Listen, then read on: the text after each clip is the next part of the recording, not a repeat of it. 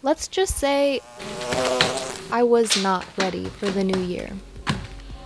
This is the slowest upload in history, but I'm still excited! Do I feel motivated? No. Do I wish I was? Absolutely, because I already have things I want to do this year. The first week after the holidays, I might as well just go back to sleep. That's the mood. But I want to finish editing my videos and do my paintings and all that jazz. And I think it would be good if I figured out a plan for like my schedule and routines.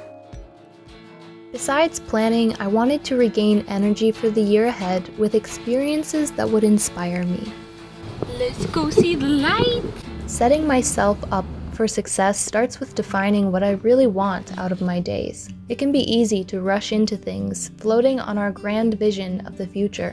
So I make an effort to clarify this and root myself in present moments. For me, success in this year will come from honesty, the courage to share where I'm going in life, settling into routines that encourage my creativity, and from genuinely being happy with how my life looks on any regular day. Look how purple the sky is.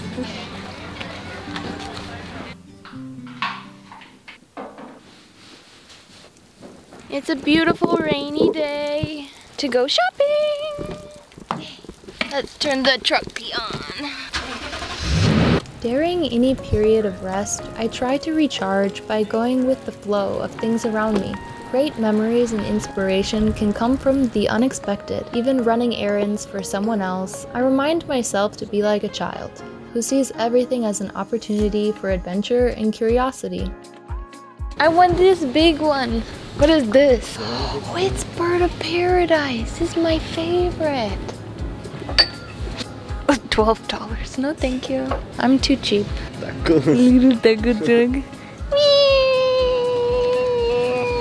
I want the whole set. Oh, look at this. There's a lot of pressure during the start of a year to accomplish big goals and stay focused, but only you get to decide how to build a strong foundation for what's to come. I got new books, but these ones are for learning purposes.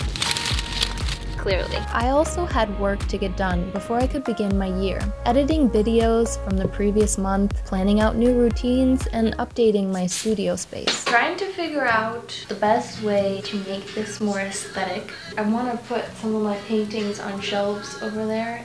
I'm also hoping to get like a lantern. With a rough plan of how we wanted the space to feel, Yvonne and I got ready to paint the walls first. I knew that later in the year, when responsibilities poured in, that it would be hard to find the time for learning the new skills I needed to make content. I also wanted to figure out how long it would take and how it would fit into my practice as an artist. I reflected on these questions a lot. I find that understanding why and how I want to create things is just as important as doing them. It's similar to how the right environment can improve productivity or mindset. I think the mental home for our ideas and the physical home for our work can always be more intentional. I just finished uploading another video, which feels good, so I'm gonna take an hour or so to help clean up this space so we have enough room to continue painting the wall over here. Look at that progress. All white now compared to the gray it was before. This has its first layer. And check out my new slippers. Boom, boom. I eventually helped with the painting, even if I wasn't great at it.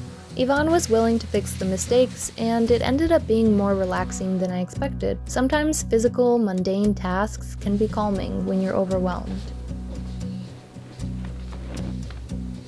Pancho, what do you think of the new paint color? It's great.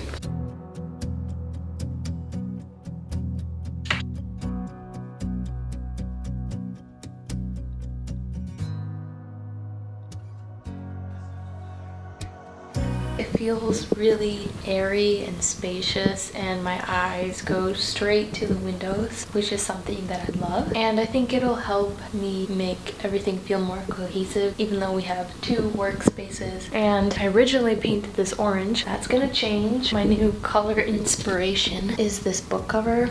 It's a work in progress.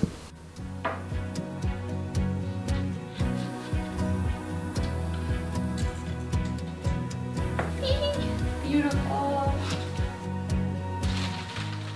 Look at that. Yeah, we can do it from just a little hole from the ceiling. You mean put this in the ceiling? I love it. It's so cool.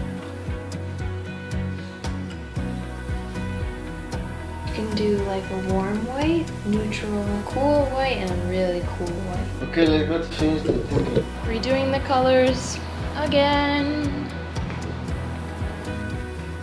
We are gonna go get some shelves to go above here, get some better storage for these guys. The cart is freshly painted. It's kind of like a minty white. Are you coming to IKEA with us? No?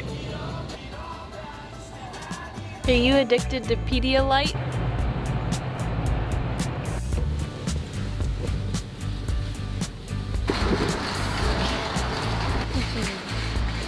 I'm guilty of keeping a lot of my old paintings in a box, tucked under the couch, away from sight. But I feel a lot more inspired when I can see some of my favorite or more recent pieces every day.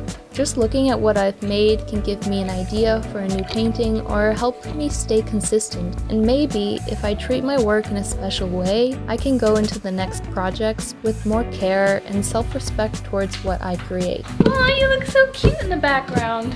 The studio's ready. My videos are out from last year. I get to start painting, so I'm happy. Are you ready for the tour? Let's look at it. Don't look at that. It's not perfect right now. And Ivan put up a shelf for me. Also, he made this like the cleanest lamp hanging I've ever seen. Do you see a cord? I don't see a cord. And this is from my amazing sister Maggie. We have light. Oh, I love that. And all the new paints are hung up. Since I'm gonna be using these more often, I'm glad they're right next to me. I still have all the others. I will use them for other projects. They're not going to waste.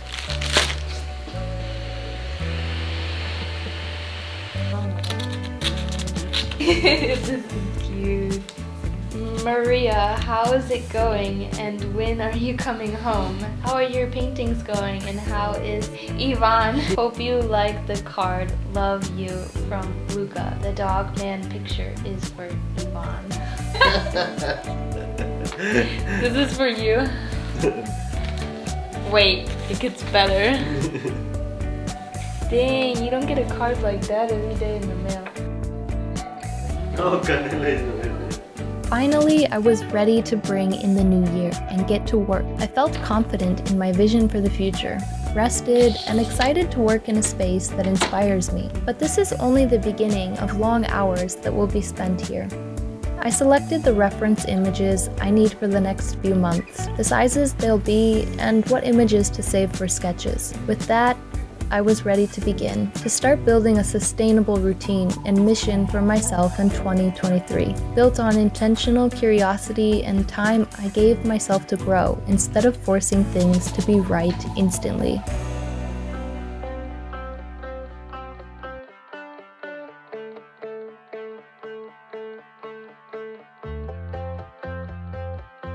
It's taken several years to get to this point of having a studio I love, and a lot of unpredictability along the way.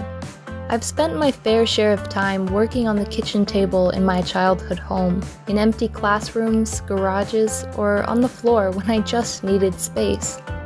I never felt settled or consistent. Each painting meant starting over in a new spot or constantly solving problems in my environment. And while I didn't let that stop me, I'm happy to finally have some peace going into this year.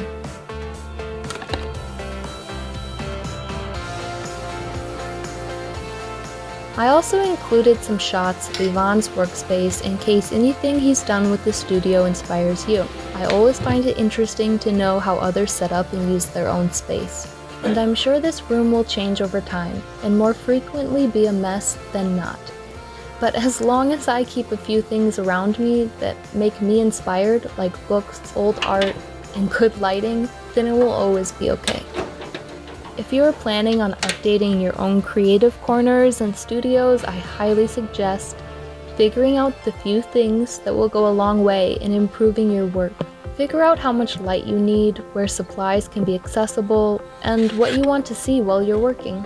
If you have a question about this space, anything I purchased or used, let me know in the comments and I'll do my best to answer. I hope this video inspired you in some way, or at least made you feel a little better about starting slow and taking the time you need to prepare and rest.